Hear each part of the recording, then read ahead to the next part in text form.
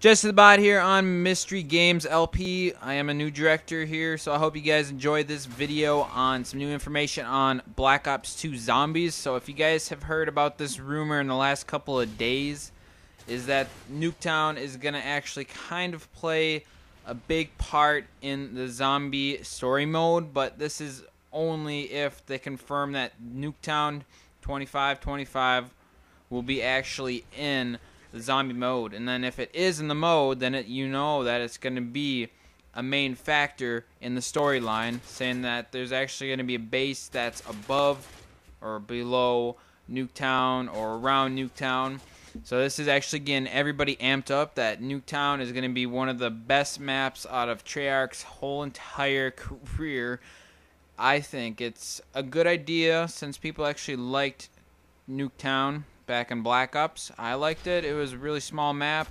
Gameplay's they've always gone faster instead of like kind of like the new one of the new maps on MW3. I think it's Black Box or something.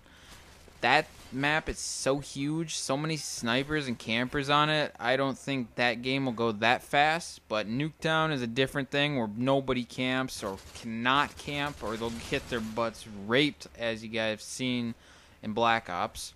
So I really think it's a big push and a really good idea for them to actually put Nuketown 2525 in Black Ops Zombies, or Black Ops 2 Zombies, whatever you guys want to call it. But that's definitely the right choice. So I don't think it'll be a rumor once it comes closer to the release date. I think they'll say if Nuketown is going to be in it. But that's basically the big update actually on Black Ops 2 Zombies, other than the 4v4 mode and the new zombie story mode that were both like announced like a month or two ago.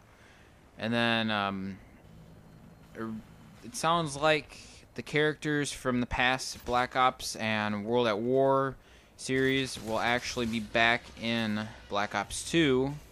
Like they had it set up in Call of the Dead where they were teleporting to the future. So that's going to actually show you that they're going to be in Black Ops 2, is because they can teleport, and they were in a teleporter that got damaged and stuff during the transaction on when they were going to pass through the future to the future and stuff, pass through Vietnam and all that mumbo jumbo that actually happened between World War II and the future of Black Ops 2.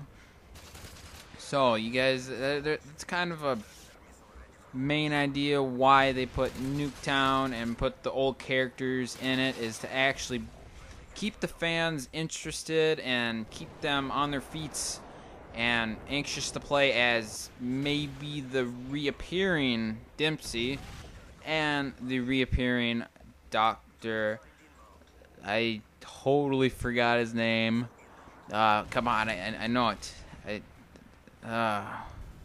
See, this is what happens when you don't play zombies for a while. You forget about the names. I only remember the first one, and I'm not trying to be racist, but he's American. I remembered him easier. But I guess the Doctor, I know the German Doctor, is the best character out of the four. I want to see him come back from his death, actually. So he could possibly return. I would definitely love it if he returned. So I hope you guys enjoyed this MW3 gameplay also, while I was talking about some new Black Ops 2 information. And I hope you guys subscribe to Mystery Games LP and any of the other Mystery Games channels. They would definitely love it if you guys actually followed them. They're kind of like a Machinima, Yaosh, and TGN kind of channel and network and stuff. So we're just trying to get the best quality content and stuff out there for you guys to see. So I hope you guys enjoyed this video. And once again, I'm Jessethebod619HD. My new channel is that right there. So I'll see if I can leave a link at the bottom with my new channel. So peace out, guys, and remember to subscribe.